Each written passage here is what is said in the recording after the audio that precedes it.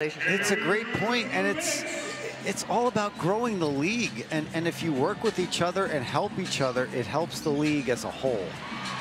As Davis gets the rebound and looks to push pace here on Lexi Hull. Davis still looking for her first field goal in the WNBA as Phoebus tried backdoor, and the look from Burke sails over her head. But what an impressive showing by this New York Liberty squad here tonight.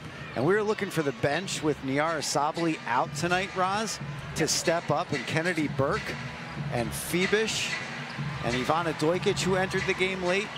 They're 10 of 24 from downtown.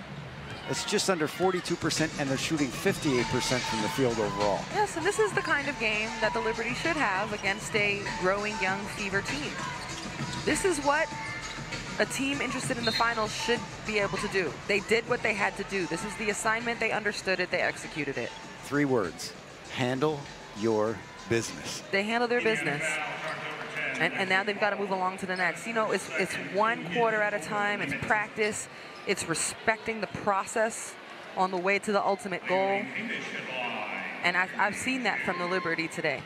And, you know, you go on social media after 2 quick losses, and you know, some panic bells start going off and people are saying, what's wrong with the Liberty? You have to take a step back in a 40-game season, and you have to look at the sum of the whole. And you have to see the circumstances of those 2 losses, where you brought up very astutely that Jonquel Jones got into early foul trouble.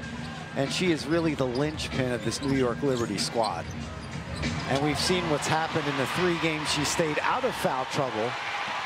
And the defense tonight has truly been on point as well. Under a minute to play here in Brooklyn. Phoebus tries it again and knocks it down from downtown. Phoebus now 2 of 4 from deep.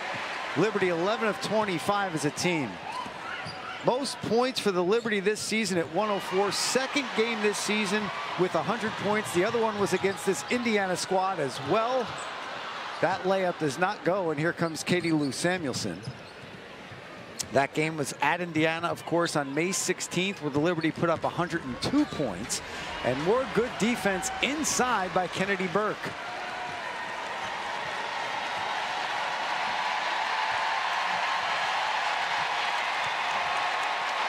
That's going to do it from Barclays Center, as Ivana Dojkic will just dribble it out.